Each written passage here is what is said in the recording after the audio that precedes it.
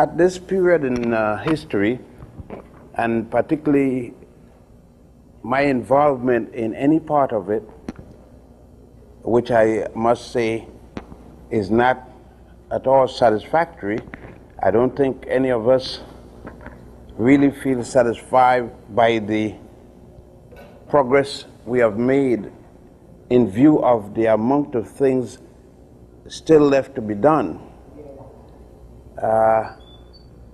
But one thing that I can say is that very early in what I finally did, I had the counseling of my father to remind me that very rarely in history, when you're involved in a revolution, you get an opportunity to see the end of it.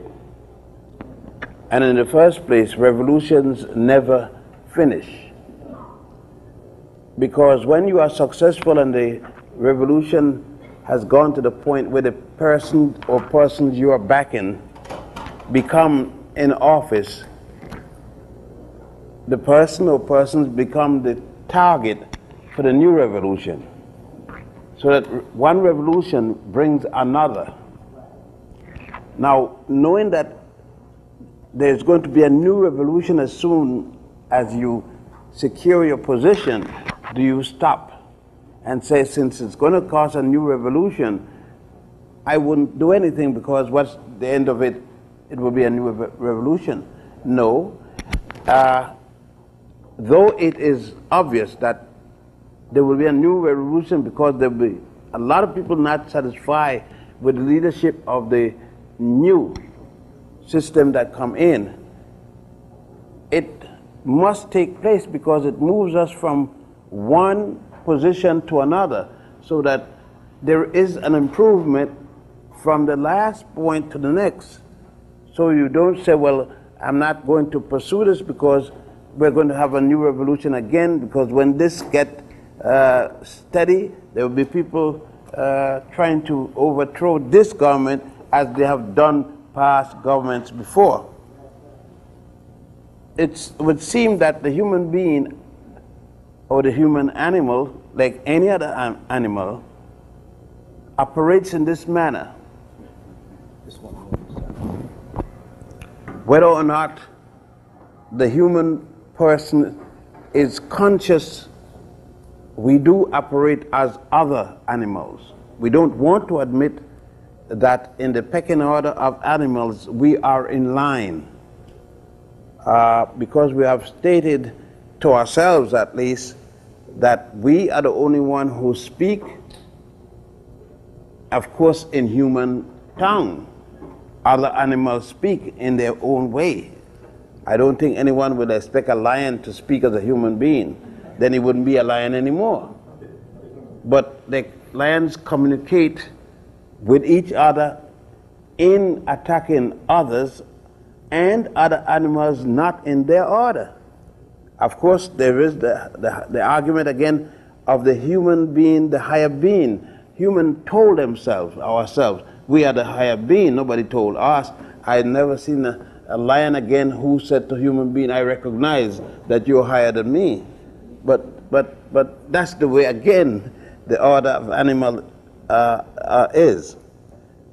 Assuming then that we do have a difference, and we do know we do have a difference to the certain animals or most animals, we then must philosophically speak on the basis of defending or promoting that realm which we consider the human kingdom or the human family, or whatever name you may want to give to it.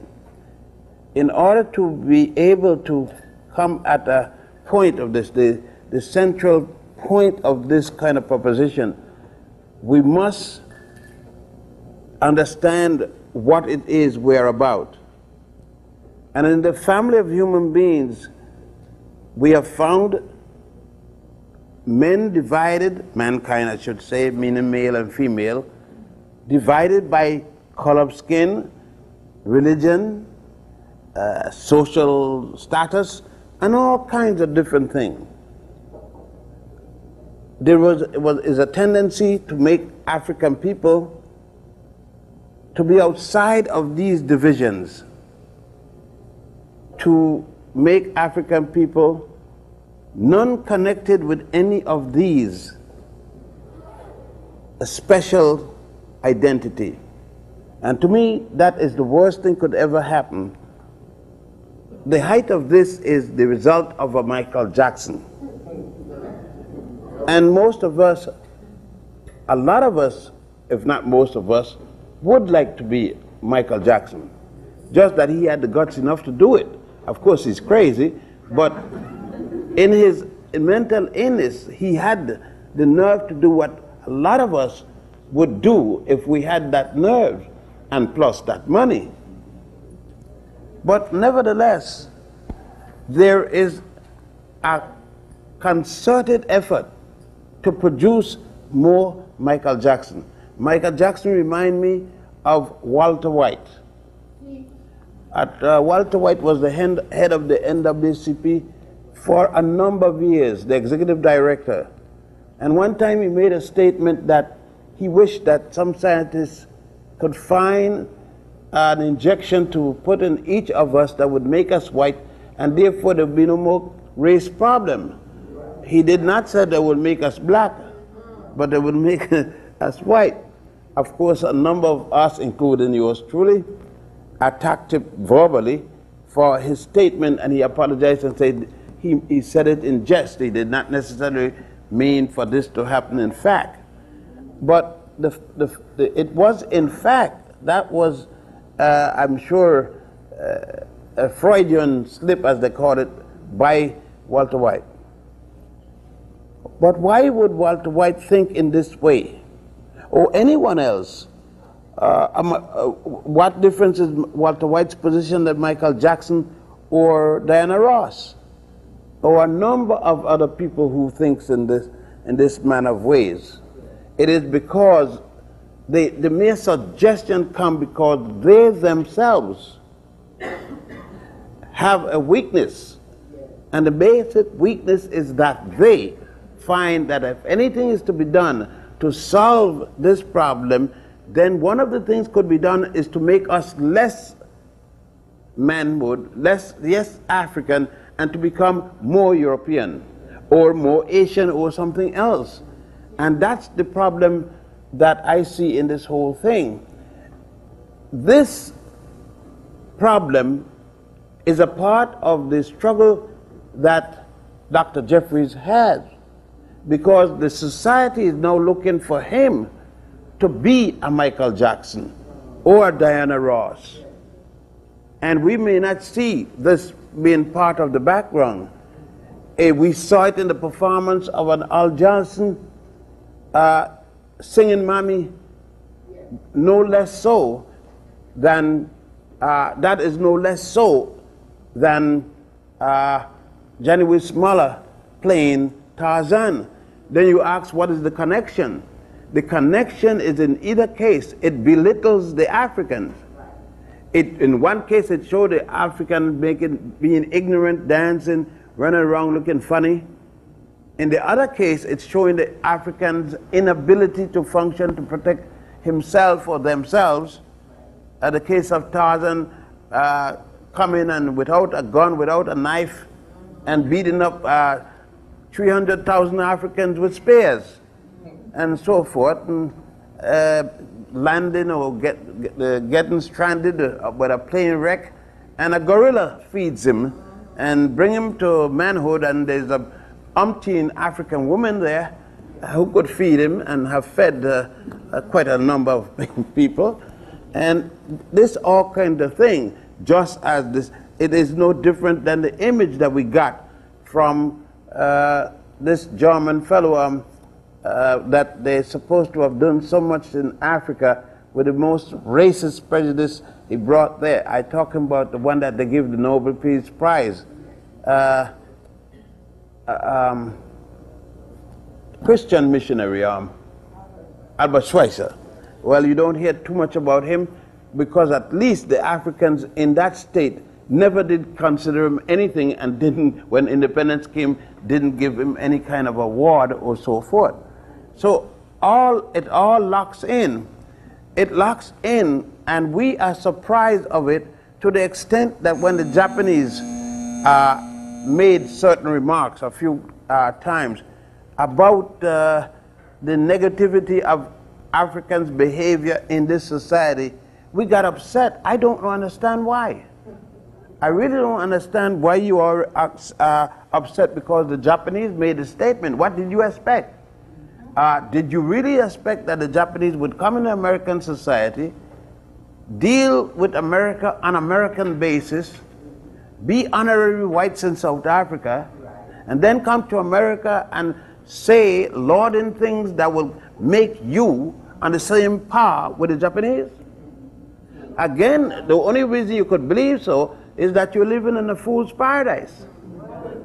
There's no reason at all for you to believe that the Japanese would say anything positive about you or respectful about you based upon what they are in the society. They're not here as servants. They're not here in a subservient position.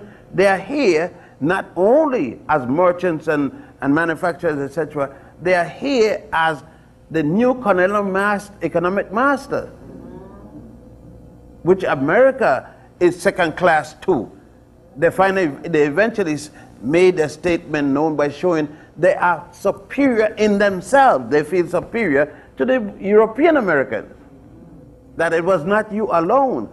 And you now start to still ask in your Jesse Jackson fashion, expecting that, beseeching the member of Japanese parliament who made the statement, that by beseeching him to understand that you are a human being also, that he will now turn and say to you, yes, my brother, and I forgot, we are all black people. This is one of your favorite nonsense, that we are all black people and we must stay together. In the first place, we are Africans. There may be other black people in the world, but they don't treat us as such. We are African people, black nevertheless, with all kinds of shades of black. But as such, we have to realize that we are a distinctly different type of people than others, with our own specific characteristics. And we have to fight towards the preservation of those characteristics, irrespective of what is going to cause us. Now, I know that that is a very difficult position to take. But when you decide that you want to give up your shackles, whether it be physical or mental, you took a difficult position. And that position requires extreme behavior, including violence. Violence to the nth degree to protect ourselves, if necessary. And I'm not tying you to the statement. I am saying I, Yosef ben Jochannan, is saying this, and it binds Yosef ben Jochannan only. My statement binds myself only, or anybody wants to adopt it and then say, I adopt this or I agree with this. If you don't say it, it doesn't bind you. I want to make that clear so that when somebody hears it tomorrow, they will say, well, you all didn't say it, just I said it. And I'm saying it. That the position I've taken from 1936 consciously, and then 1939 as I traveled internationally, was one that called for killing somebody if necessary, or more than one person. If I am asked by the United States Army and the United States Maritime Service to go out and kill for a man that is suppressing me, or people that are suppressing me, who would believe that I would not equally want to kill to protect me? If I am killing and trained to kill to protect the man who has mistreated me from the time I know what daylight is, and before that my family and ancestors, that I too would not have the desire to kill for my own protection, then you must not consider me human. It is human behavior to fight, to kill if necessary, to protect one's person. It is called by some machination self-preservation. It's the first order of human society. And that is the position that bothers all of us, is that when we have come to the conclusion, with all the stimuli that have been around us, that we are a great people, that whatever we are as a people, one of the things we must do is protect our peoplehood. In order to do this, it may be necessary to kill.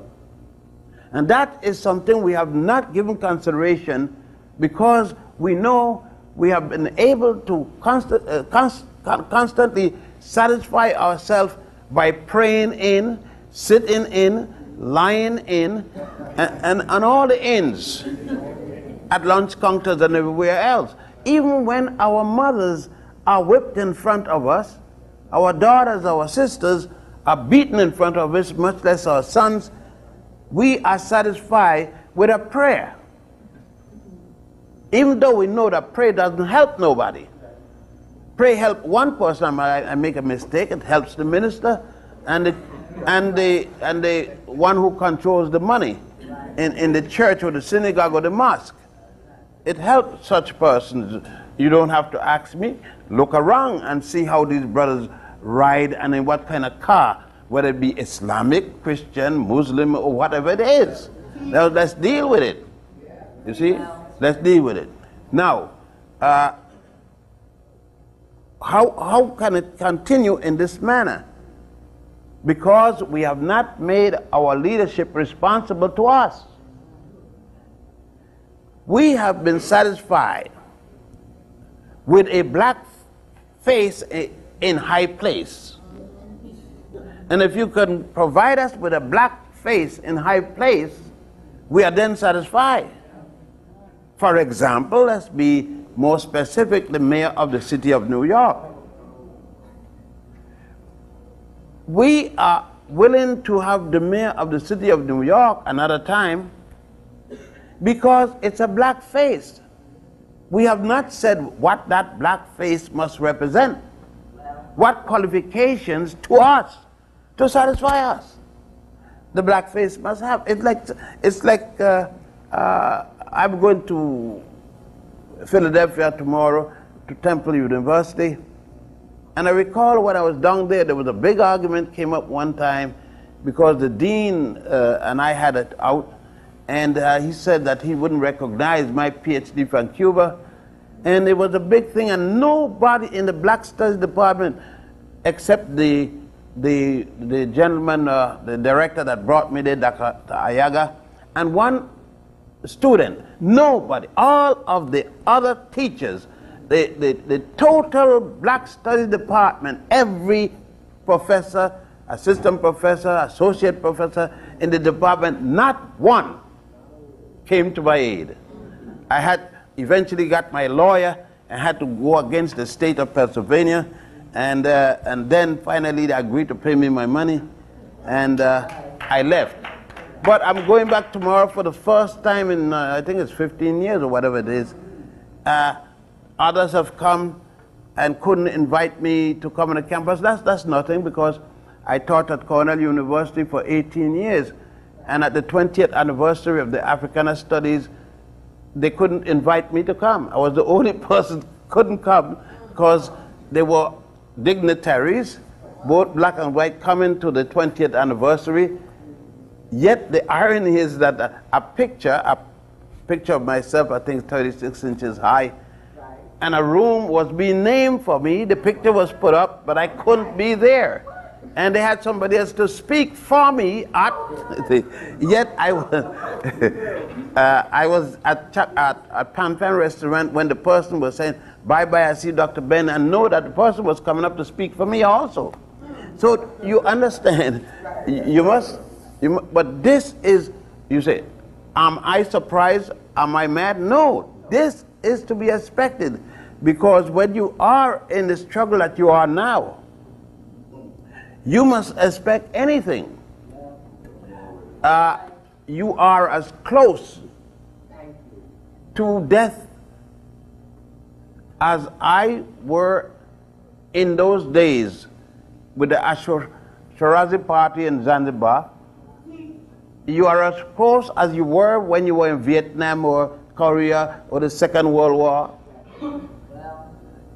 If you fantasize what Dr. Jeffries is involved with is just an exercise in academics, you are very much mistaken. It is at that stage, at this point, for whatever the reason. But all the potentials of physical death are acting. What Dr. Jeffrey is going through is a continuation of a preview that we had with Jito Wayusi in Brooklyn, Dr. Hatchett in Manhattan, all started by a young African girl writing a poem in a contest in her school that stopped an entire presentation called Harlem on My Mind. I guess you all forget this. And that one poem in an entire expose was used to stop everything, and everyone connected thereto was labeled anti-Semitic. There's another factor that I find very difficult to understand, and it wouldn't go away. We can come to a place, any one of us, Dr. Scobie, Dr. Jeffries, Dr. Smalls, everybody. And then it's a pity that we got to say doctor for you all to respect us. But what the biggest of my problem is that we can come and speak to you for as many hours as we do, and we will speak on economics, we speak on engineering, science, law, you name it. But the first question would be, do you believe in God? Right. Isn't Islam better, or Christianity better, or Judaism better, or something like that than so and so? I don't understand you, because the point is you had God so many years and you still got the same problem.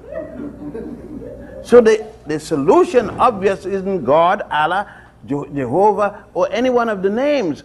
You must understand that God don't deal with the thing that you're talking about.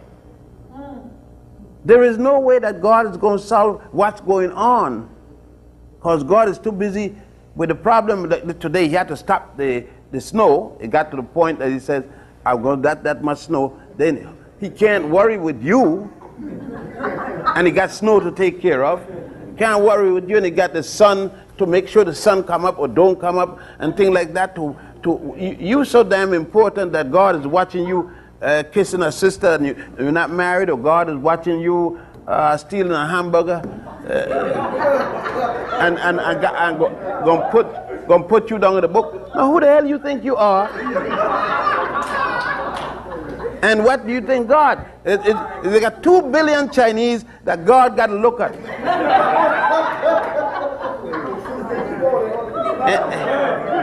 See, and all at the same day, at the same moment, you see God looking at 2 billion Chinese plus you. You mean you're not rational? And when people ask you to be rational, then you get perturbed about it and figure that the ultimate part of your problem is the fact that that person doesn't believe in God, and or the person believes that God is a woman. That's the worst part of it. And all these kinds of things that have nothing at all to do with your struggle. Because if it did, as much as you have gone to God.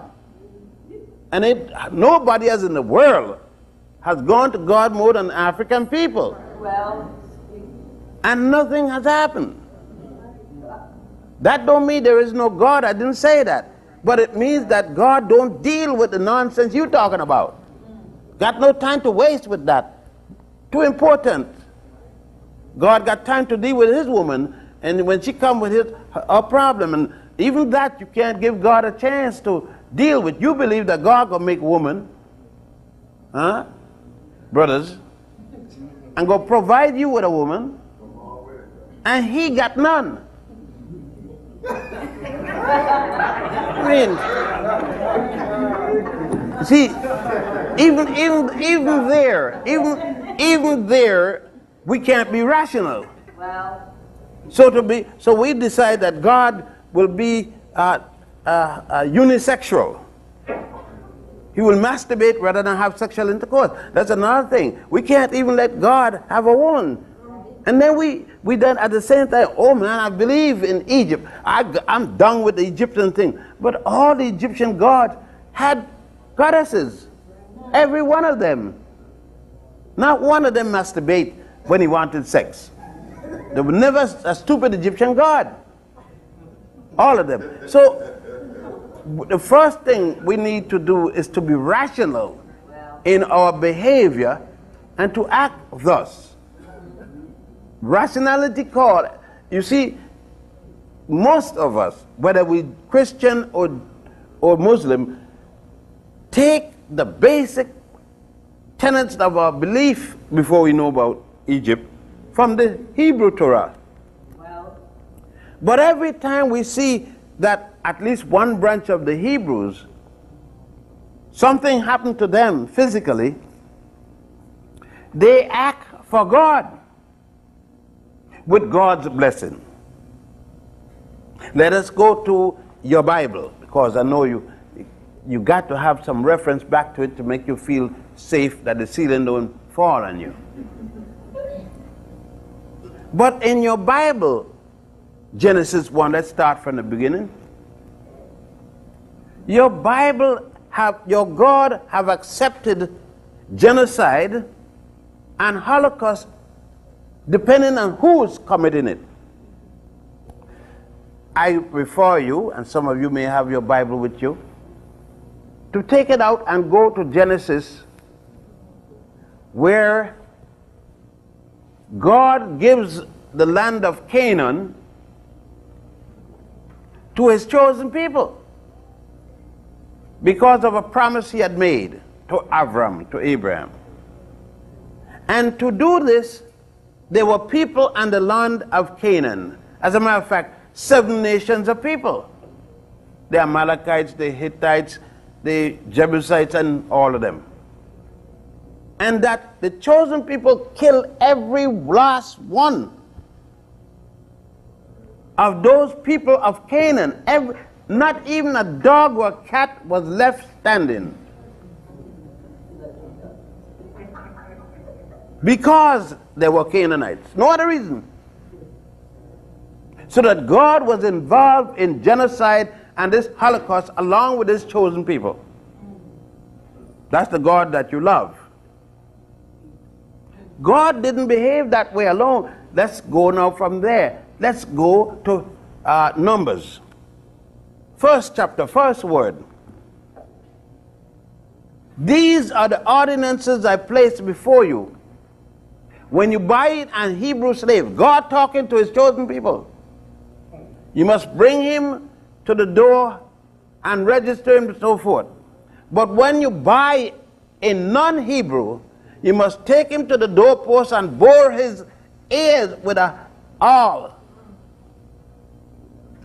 These are the people that are talking about. People enslaved them when on record they're the first people to have slaves. And in your Bible, but you can't talk about it. The ministers forget about it, the rabbis forget about it, the imams, the sheikhs, all forget about it. Don't talk about it, but right there. Because God told them to do it. So then God is the first racist we must deal with. You're not ready for this. well, It's serious business. Either you're ready to deal with that cracker God that has been presented to us all the time, because one of our basic problems is our subjugation mentally by the foreign god or goddess which we worship. And until we can relieve ourselves of the master's deity, male or female, we will not be able to overthrow the shackles that bound us. Mental shackle as well as physical shackle.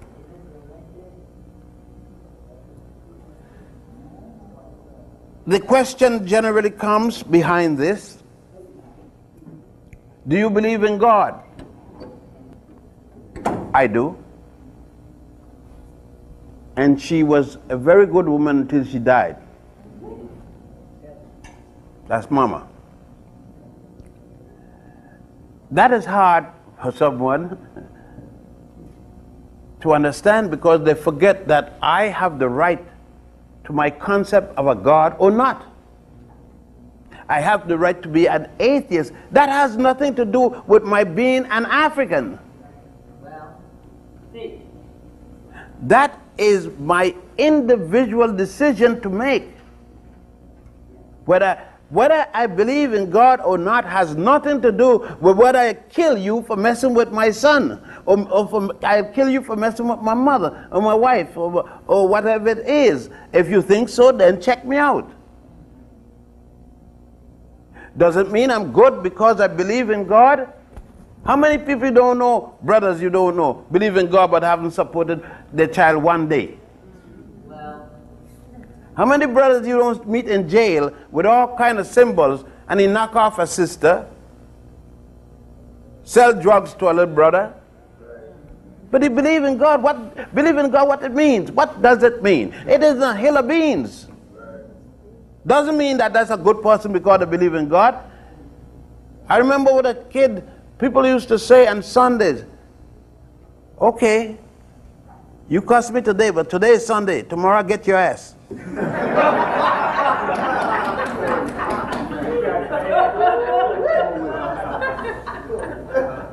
So to be good for Sunday, but Monday down to Saturday. And it comes from another illusion and delusion which we suffer. I could be a stinker to the worst degree, but if I say, God forgive me, just before I croak, and mean it, I go to heaven. But the guy who has been good all his life, or the sister, but never said, I believe in Jesus, I believe in Jehovah, I believe in Allah, that person is forever going to have something bad happen when they die. And that is part of our dilemma. Because when I look to you, my neighbor, my brother, my comrade, fighting with me at the battle line, you are looking to me not as a comrade on the battle line. You're looking to me as a man who did not make a peace with your concept of a deity. Therefore, you will shoot me probably far quicker than the man I'm fighting, or we are fighting. And we have to pass that stage. What we are doing in terms of Dr. Jeffries and others, Dr. Clark and whoever involved, to my understanding, is bringing to you a concept of a deity. Our deity doesn't have to be something to pray at or to, but it is something that you must be a part of, and dedication. History in of itself is not an entity apart from other things, no more than the scientist or the doctor who treats the ear, or one who specializes on the nose, is not a person equally specializing in a human being. Because he's a specialist on your ear, or on your nose, or even on your fingers, does not say that he is not dealing with your body. Because if I take your ear and your fingers and say walk down the street, ears and fingers, it isn't going nowhere. You need the rest of the body, at least most of the rest of the body. So we got to think in terms of that. What I'm trying to do is to present in very simple terms, because we feel that this highfalutin, what they call it, classical scholarship, and I don't know what the hell it is, no more than I know what classical music is. It just means somebody's music, and they put a label on it, and they put it all the aroma around it, and they say it's better than somebody else and become classical. Well, then any music is classical. You just say it is, and you put your aroma around it and your halo, and you're doing classical music. That's another thing. I heard some classical music just tonight. Sparrow. Yeah. Well, I mean, what is less about Sparrow's music? I said it's classical, and it is. I mean, let's take Brahms and so forth. What's more classical? That's their music, come out of their culture. And it started as a folkloric. That's what happened. And they said, this is classical. Every culture has a classical music. The best within that culture is its classical music. And every people have that. Even if it's one man hitting a drum. And the people said, that's the greatest man play drum. That's a classical musician. But we don't see that. If the European says classical, we have a different opinion of what the highest, that's how they're saying, is the highest in the value of our culture. But we have a different thing that is not only that, it is something that goes beyond what the words say, the semantics, and we see it as something involving with the deity and totally immersed in something quote unquote esoterical. It's no longer in the exoteric information in which we deal. That means stupid big words, but let me try to break that down, because we don't all have to know that stupidness. Esoterical, we call it something beyond your ability to totally comprehend without looking for something outside to give you some sort of idea. And the other one, exoteric, I mean plain old common sense. You know, you do it by plain old common sense. The latter is the better, by the way, because you ain't got to jive yourself or nobody else. But sometimes I got to show the reason for coming in one of these classrooms and spending my money. Now, in saying the latter, one of the points we still find is that we have not made, we're supposed to make it an ASCAC.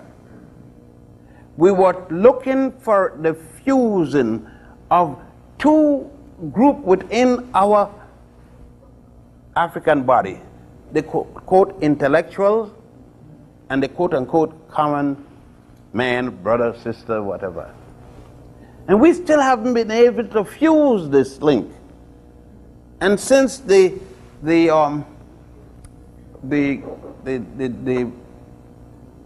United States Senate hearings and the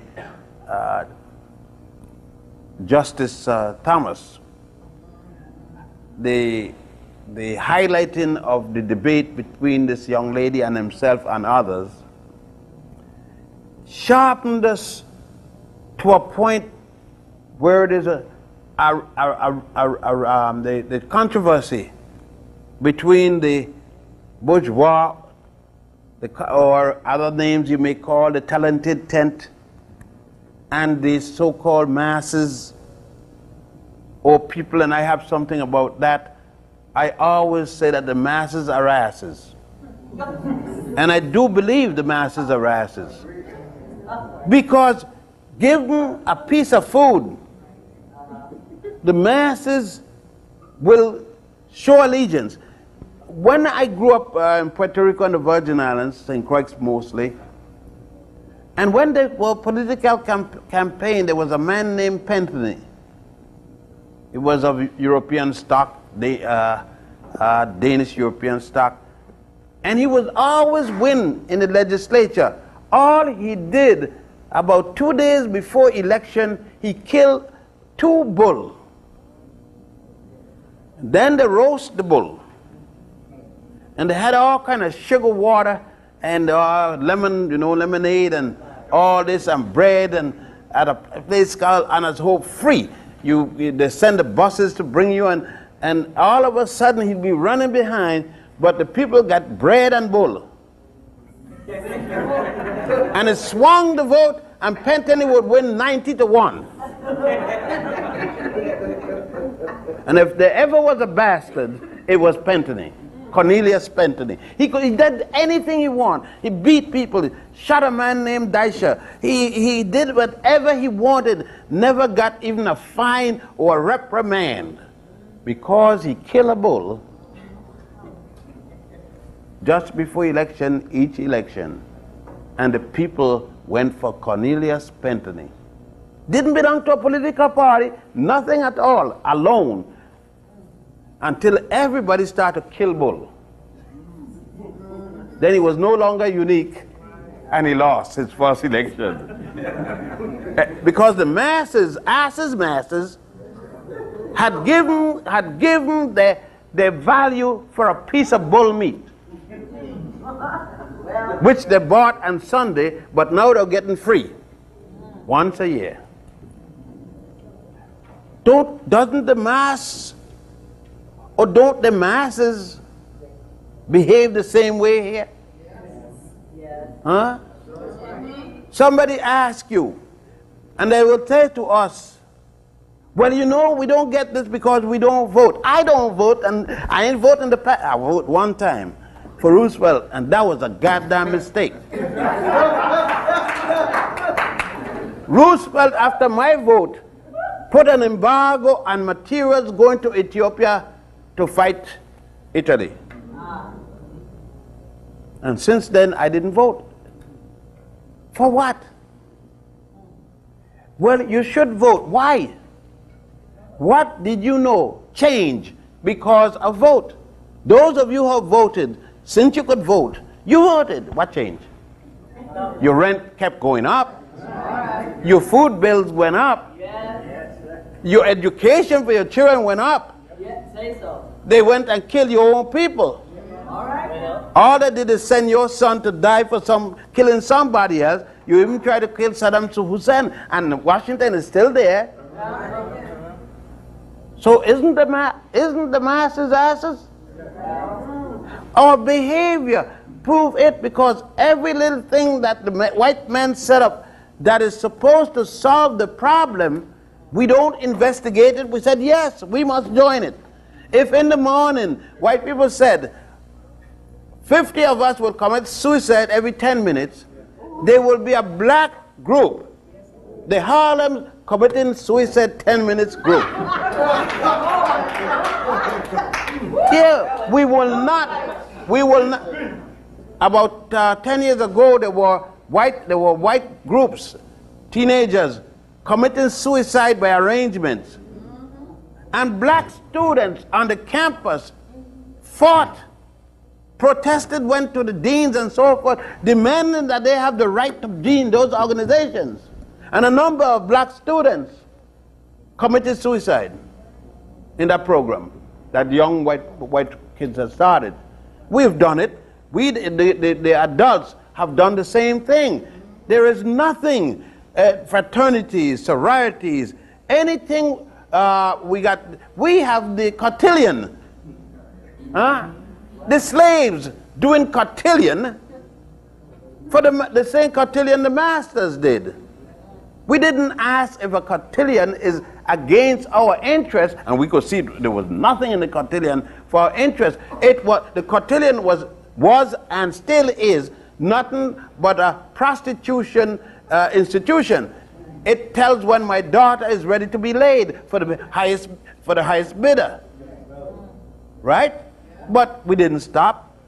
When even most Europeans in the South no longer have cotillion, we still have cotillions. And all it does is make a few more girls pregnant that would have been pregnant that particular night. It tells me that I must let my daughter be in a hotel by herself, have a room, and then trust her like hell. You can tell me all you want about that. One person's daughter who is going to be in that hotel room paid by me, testing her with these kind of maniacs out here in the street, is going to be my daughter. She's going to be there. Okay? So I had to start this way before I go into any historics in terms of buildings and pyramids and temples and all that. Because you had a lot of that. You could get up and give that lecture if you go back deeply into all the lectures you've heard. But what happened with all that we have heard? And still, there is still an attack or attacks verbally and otherwise on Dr. Jeffries. The reason it is because we haven't been ready to die. We haven't had a showdown. There is still, when Farrakhan or Jeffries or so come on campus, Jewish students could come up and say, well, white Jewish students, I got to let you know because they are black Jewish students, could come and stop or deter or obstruct their speaking on campus. But the black students have yet to deter or stop a white Jewish lecturer on campus. Why? Because we have not yet decided that our life and our belief cannot be separated.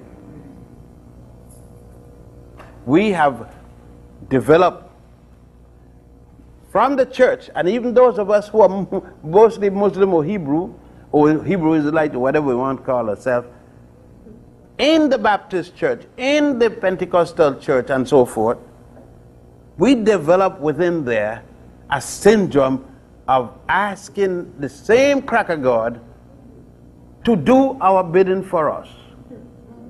And we are not ready yet to leave the cracker God and do our bidding for ourselves. And realize that whether there is a God or not, and I reserve the right on that, there are the things that we must do for ourselves. We would simultaneously say that God said, I'll help those who help themselves, but then go right back to pray. If God say, you must help yourself, then what the hell are you praying about? Just go ahead and help yourself. The proof of the matter, 2 days ago, coming from South Africa, crackers get afraid that they heard a whole-scale civil war. I wouldn't even call it civil war. Civil war must mean that I was with a fellow in a government and I decided to break away from him and fight him. The Africans are not in any government with Europeans because it was a handful of Europeans deciding whether or not. And that was its sufficient excuse with people that want to talk about God. Because Mandela, may God may he help me, who has become God lately, and nobody can say anything about Mandela. But I said it from the day he was released on Gary Bird's show. The only thing Mandela's freedom meant was Minnie no longer had to worry about a man and he didn't have to masturbate. That's the only thing his release meant to me. Since I'm a PSC man. You see, I don't forget very easily. And for all of you that run with Mandela, I will ask you, who collects the money? Who is the treasurer of the organization? Who is the head of the army? All right then. And did he go to jail because of African principles, or he went to jail on legal technicalities? Was he a dashing, raving, a nationalist? No, none of that. He didn't go to jail for any of that. But there were people 11 months before he came there, came out with him. Nobody said anything for the PSC. But then again, being integrationist, you couldn't help yourself. He represents the integrationist policy of a group of Africans who could not see themselves freeing themselves and being independent by themselves. And that is the thing that we have lost sight of. We have lost sight of that from Holden Roberto in the Congo, or what was then called the Congo. We lost sight of that even the young brother who started out right, thank you, in Angola, but lost his way because of desperation and joined with the crackers in South Africa, if you know the story. We saw the same thing with a group called Odinamo in Mozambique. And Frelimo equally fighting with Mondeland and his European wife in Mozambique. And that element of African got nowhere within the society. The same thing that happened in Haiti. The killing of the revolution. When Christophe had the proper answer, that some had to be killed. But you can't see people be dying. You talk about revolution, but you can't see anybody dying in the revolution. I don't know what kind of revolution you're talking about. In a revolution, mothers will be killed by sons going to be killed by mothers, and daughters will be killed by mothers, and etc., etc. That's war. And you're not dealing with it. When they call a person a terrorist, doesn't a terrorist call another one a terrorist? Didn't Begin call people terrorists? Didn't this present Prime Minister call people? What did they do? Did they terrorize anybody ever in their life? We forget the terrorist is the one who is fighting the existing government. The existing people in power labels those fighting them as terrorists. And those fighting them label themselves freedom fighters. Okay? So it's a matter of semantics. And what I've been doing from 1939 to now is trying to bring to my people alone. You may call it racism if you want, you may call it all kinds of bias. Yes, I plead guilty. I was trying to be racist. I was trying to be biased. I was trying to be anything you call it, like other people. Since I realized that the only people got anything are the people who fought for themselves alone. I'm not asking to be any different, because all through the history that I've read, people must decide for themselves and go for themselves and set their values, even the value of beauty. Up to now, when you look among us in the struggle, we don't have a value of beauty. We don't know. We have no concept of what beauty must be.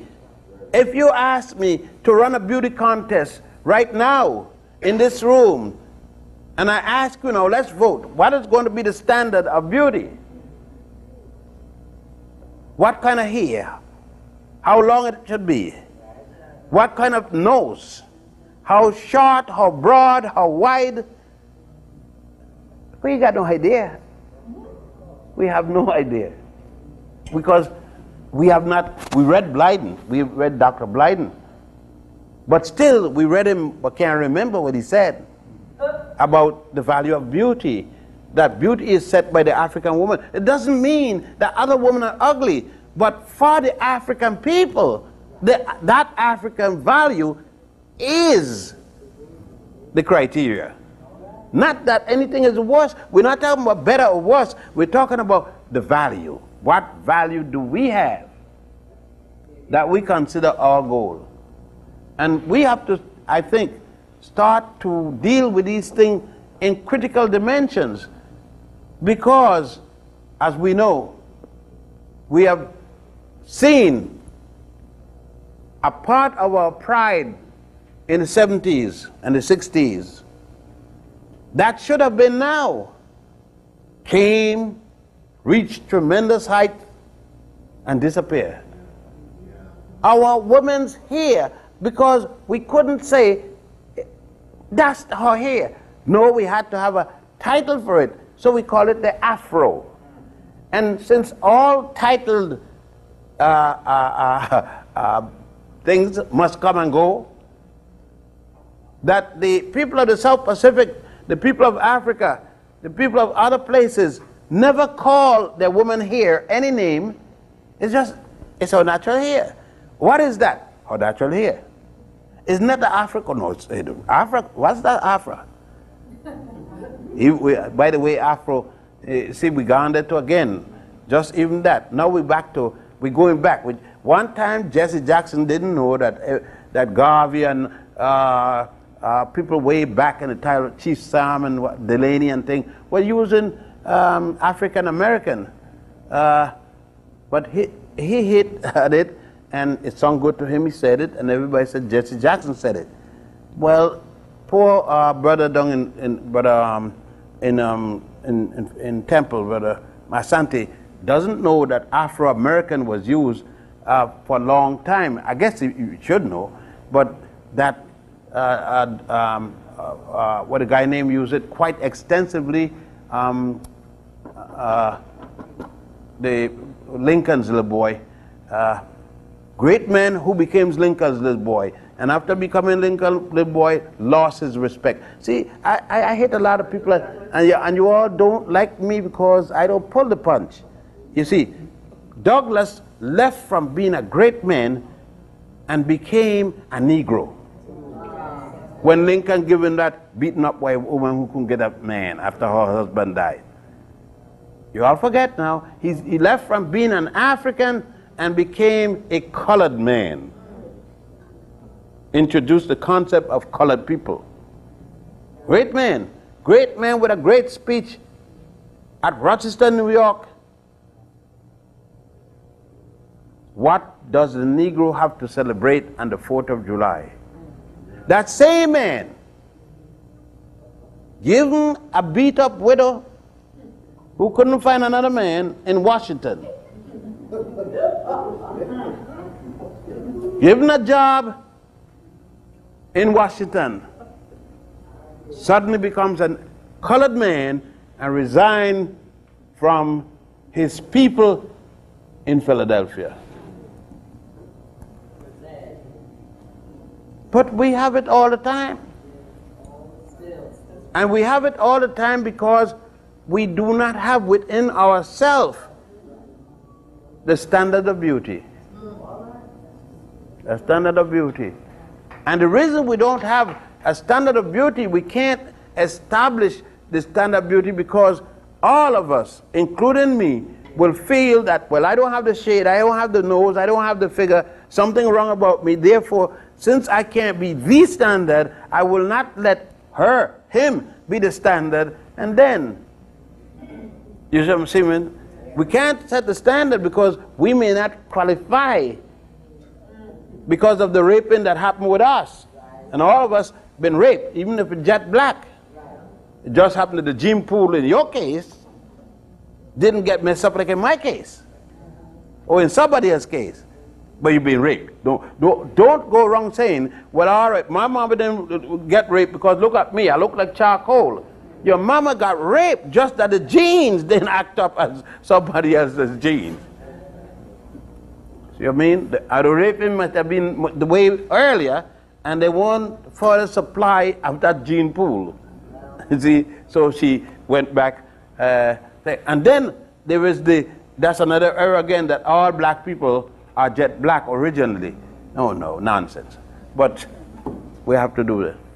Now I go get a little historics and try to bring it down for you to ask more questions, and I try to attempt to answer them if I can. Again, we need now we have been given, you have been given a dose of Egypt and Egyptians. And I hope that you do not become as many have already became in believing that Egypt is the originator of African high culture. To the contrary, Egypt on the Nile was the last of the African high cultures, but it's where the zenith. Make sure that we understand what I'm saying. I'm saying Egypt became the greatest of the African high culture along the Nile, but was not the first, but the last. Like the river Nile and its attributes, whether it be the blue Nile, the white Nile, the Atbara River, like it, the water flow from south to north. Equally did this high culture or civilization flow in the same direction. Thus, when we think of the African, the one to be given credit, if credit must be given, who gave us Egypt, you must think of what a great Egyptian himself wrote, and very few of the ancient Egyptians and other Africans placed their names on any of the current propaganda as of those days. But Hunefa, the high priest, told us, we, the Egyptians, came from the beginning of the Nile, where God happy dwells, at the foothill of the mountain of the moon. We came from Central East Africa. That's what he's saying. At least the basic conglomerate of Africans in those days was centered around there. They was dispersed from that centroid area. Let's just give a little broad perspectives of the area. We can include, based upon Hunefa, Ethiopia, one place where the Blue Nile started, Uganda, where the White Nile started. But then, by virtue of archaeological finds, by virtue of the digging which gave us the fossil find, the oldest in the world, namely Denkmesh, which Westerners call Lucy, and Zinchantobus boise, and others, going back as far as 3.2 million years. Now, you can see, now stop here. And the first part, I know you are, many of you are angry with me for the things I'm saying, and I don't blame you. You, the way you have been trained for such a long time, you're supposed to be. But then you can't be now when I'm speaking of 3.2 million years as against 6,000 years. Well, all right. If you're talking about the origin of man and all you do is going back to 6,000 years, and I'm talking about 3.2 million, how can you deal with that origin as against mine? It's like me telling you, I'm older than my grandmother.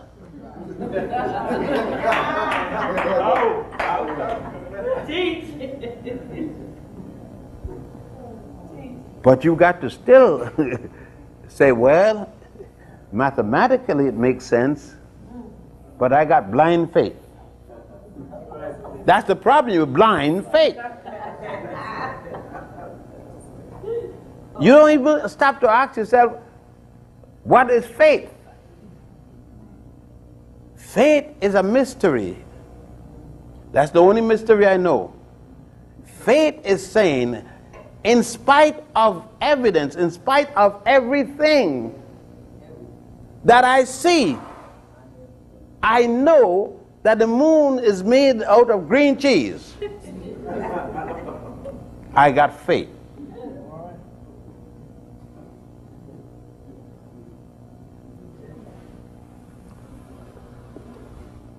Well, we have to understand carefully then. We must now go to study those areas.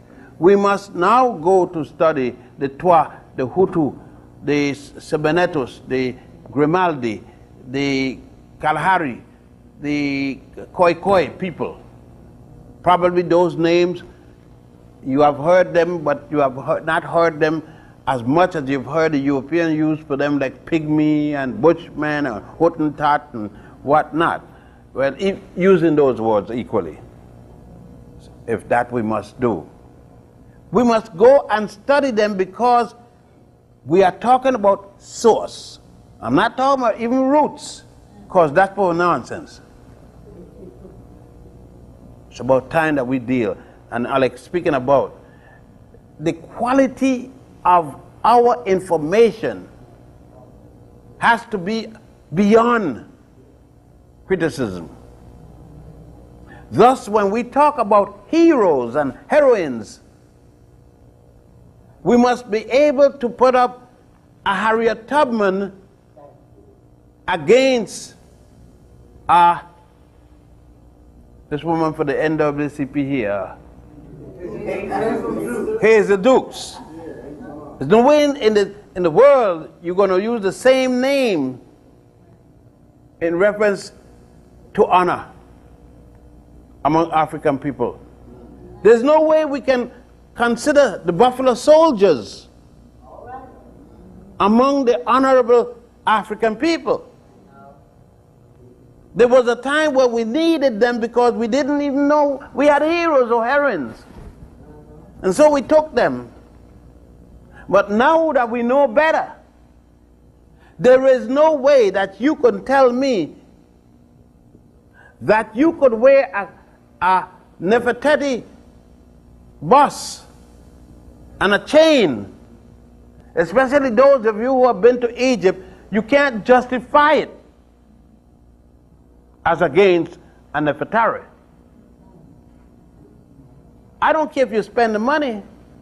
I spend money and find out I make mistake, and I get rid of the thing or melt it down, sell it, do something like that. If I made a mistake, then I can't say, well, I pay good money for it.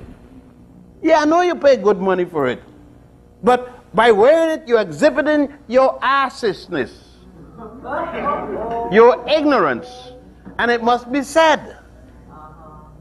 You can't continue to wear it because you put your money. Is your money then greater than the integrity, as Tony brothers raised first? Brother Tony Martin asked, your integrity. Huh? Somewhere down the line, when I see you, I don't only see a woman or a man, I see African integrity. When I look at you, sure, you're a sex object when you're a sister. I'm gonna consider, always look at you as a sex object. I ain't one woman earth. They're sick people. Say, oh, we know sex object. Where the hell you look like a woman for? If I am a man, I look at a woman and you're not a sex object, it means you ain't got much going for you. You understand? Any African woman that tell me, I'm not a sex object, I said, probably for women, but for a man, you're a sex object.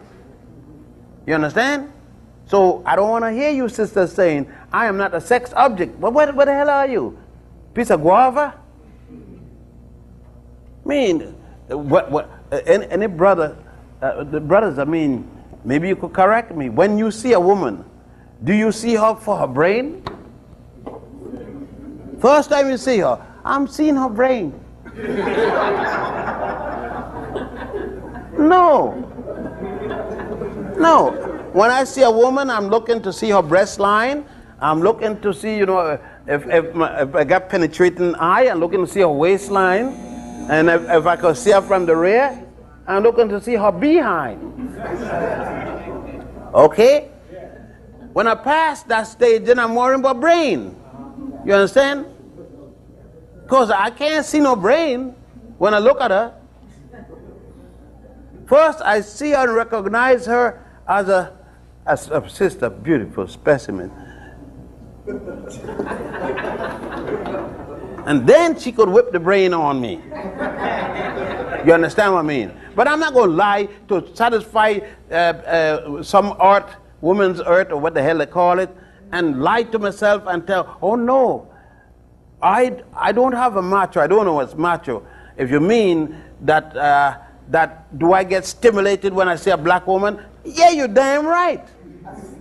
Not only stimulated, I get ready. And I am not embarrassed about that. If I didn't get ready, something wrong with me. Or something wrong with a sister. She can't move nobody. She need to get some surgery, plastic surgery, to move somebody. You understand? That has nothing to do with me not appreciating her. I appreciate her. Why? I ask my wife. I used to go to the funeral home and pick up roses and things to carry home to my wife. Because them dead people didn't need no roses. And my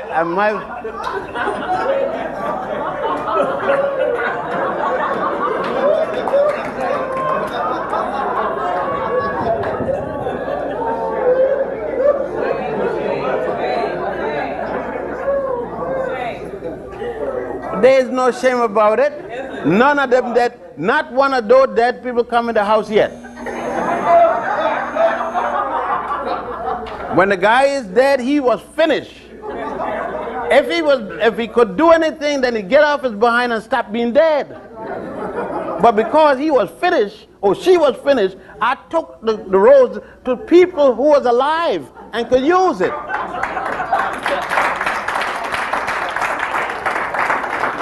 I recircled the rose.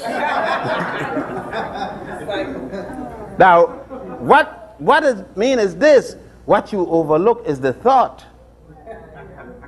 When I went home and said, darling, I brought you these roses. Look at what I have been doing to a sister, an African sister. I made her happy. When she might have been feeling very bad that day, I changed her whole disposition.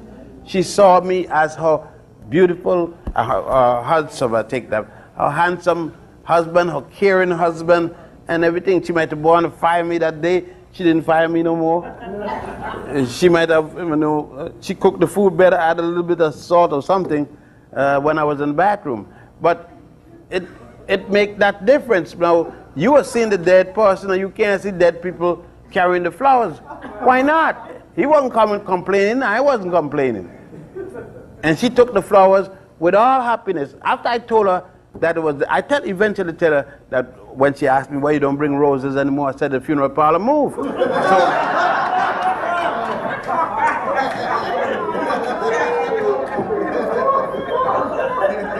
And of course, she reacted like you. You brought me dead flowers. I said, those flowers were alive.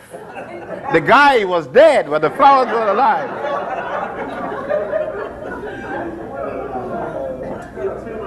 No, that's what happened. Is that you're going to wait. I didn't have the money to afford live flowers. Huh? And all of those roses and chrysanthemum and all those things look pretty live to me. And it did to her. A lot of sisters would like you to bring some dead roses to them. It will make them feel good. Don't tell them the person died, you get the roses, because then they're scared of dead people anyhow. Okay. But the men, lastly, what I couldn't help but end in this way. Everywhere I go, in terms of convention, etc., I don't see a lovingly caressing feeling among African men and women. That's right. Well, that's right. I go to these conventions and sisters are sitting in a little pool here, brothers in a little pool here, at the convention of African people. No change. What is going on in the general public comes to the convention. And our behavior remains the same, though we are speaking quite to the contrary.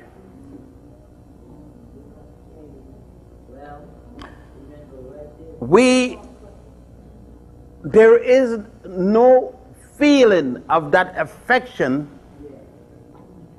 between male and female, which the African is so capable of and should be doing. We still have to beseech brothers. If we say, brothers and sisters, hold hands, the only time we're willing to do it if we're going to pray. We can't hold hands to be affectionate without sexual. That when we talk about love, to us it means sexual intercourse. Like we say, man, last night, I love her. What do you mean you had sex with a sister? Huh? No kind of feeling of respect. And the love that we talk about is solely one that we see on the television and we hear in the songs, that is the most bestial, with no inner feelings at all. Thus it is that we can't come to the convention. Sister comes up with a taxi, a group of sisters in a taxi, because we have not yet reached the point where brothers could bring sisters, or a brother could pick up a sister. We are still afraid. Sisters are still afraid of brothers, though we are in organizations such as this.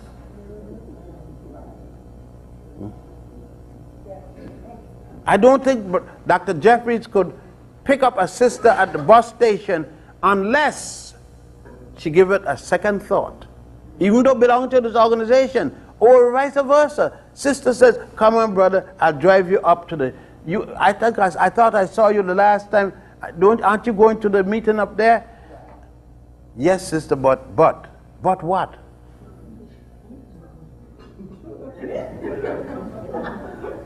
We haven't reached to that point yet.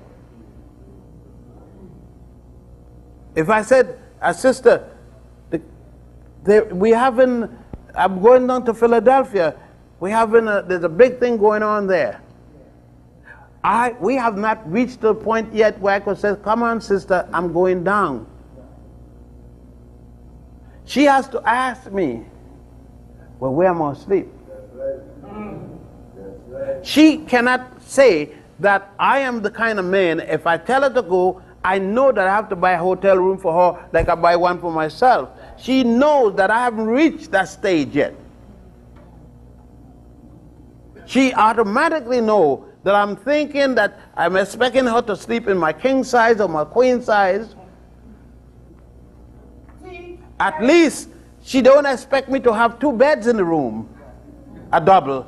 It's going to be my king size. I may even try to get a smaller bed, to make sure that she could be close.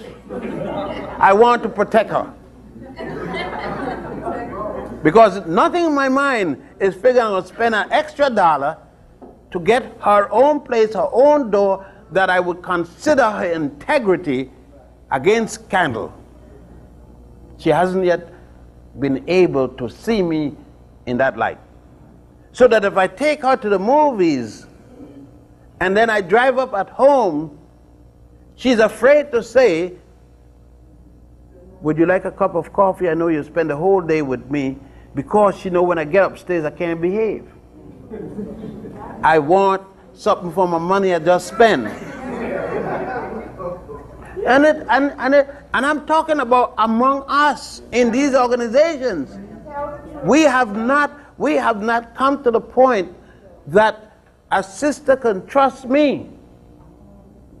If the lights went out here and a sister feel my hand on her shoulder, she gonna scream in here right now, because she has not yet learned to respect me, because I have not given a reason to respect me that way.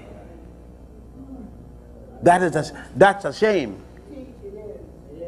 We're going to have 3,000 Dr. Jeffries, can't change that. We must get to the point that the African woman see me and see that brother, and when she sees me, she sees her salvation. She sees her defense, her protection. She knows that she can come and lie down here and don't have to pull her dress down, that she isn't going to be molested by me.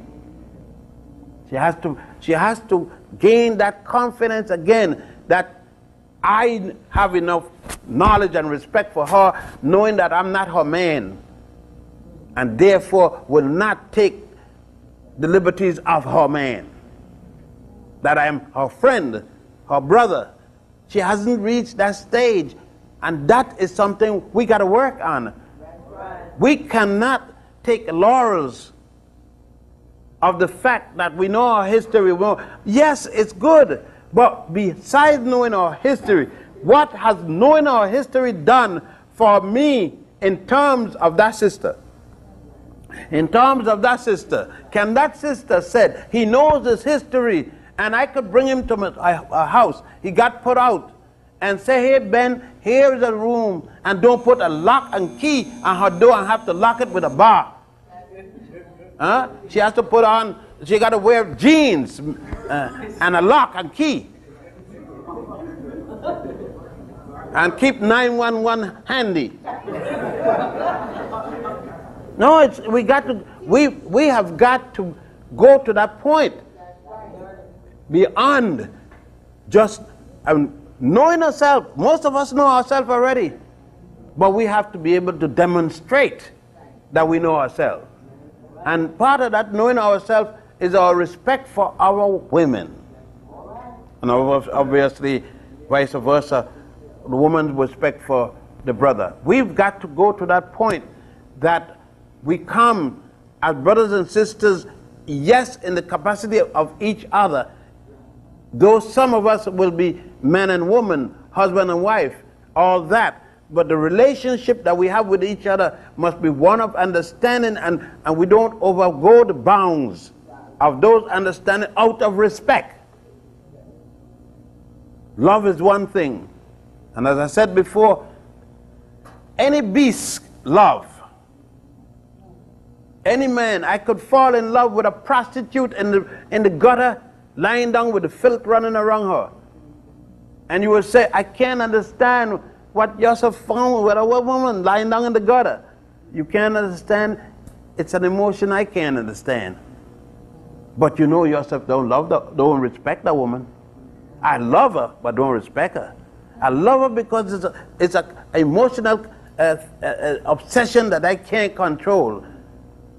But I'm not going with her looking like that. At least I'm going to start to somehow get the feast off, going to brush it off. That indicates that I don't like it there. I'm bashful, I'm ashamed of it. Right? But at the same time, I can't keep away from her physically. So then, the highest emotion that we got to deal with is the respect for each other. See? And we must work towards consciously.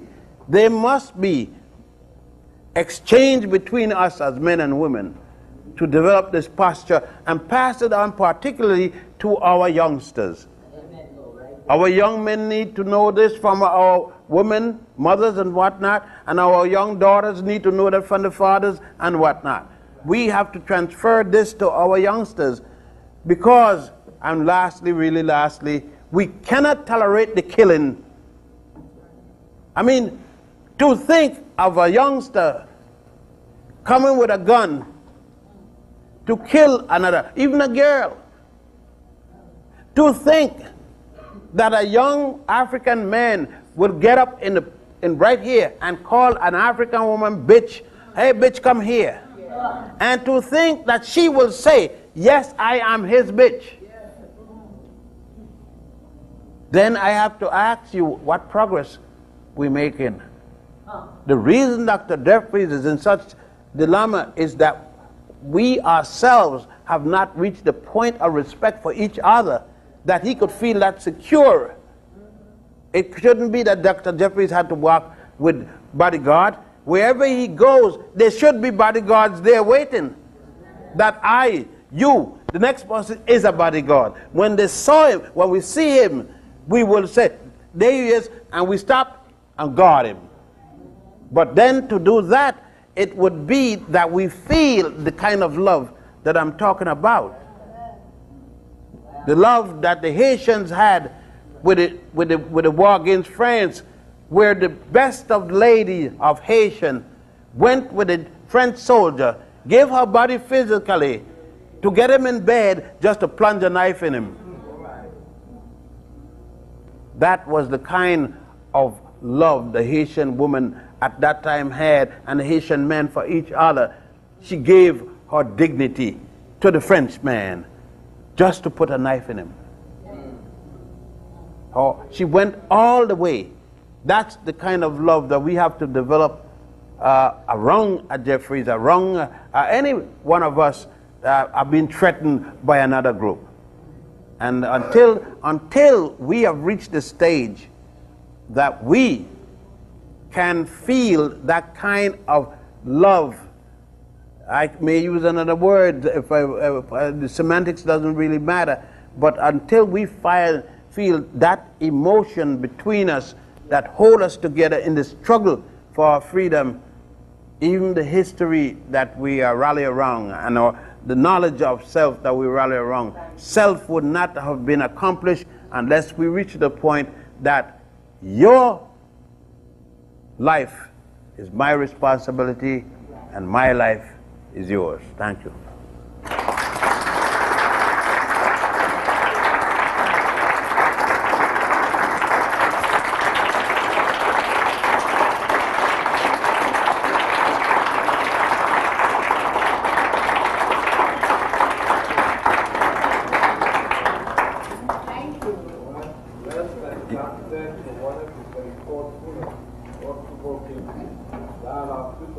Is there any questions if you want to put it up? Then I think that Dr. Bennett, you got some time.